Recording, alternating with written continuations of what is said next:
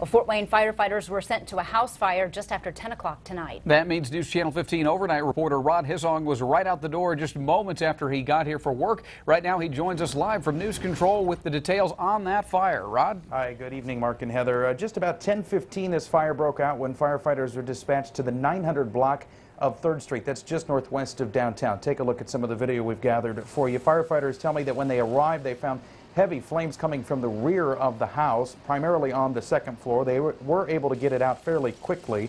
Firefighters also tell me at least one woman was in the house. She did escape without injury. Firefighters also pulled a pet from the home.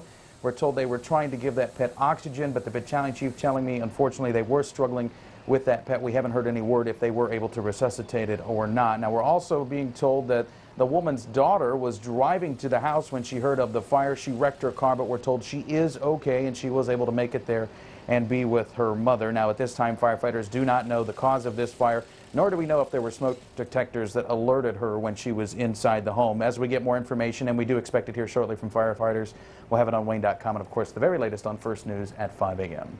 For now, we're live at News Control tonight. Rod Hissong, News Channel 15.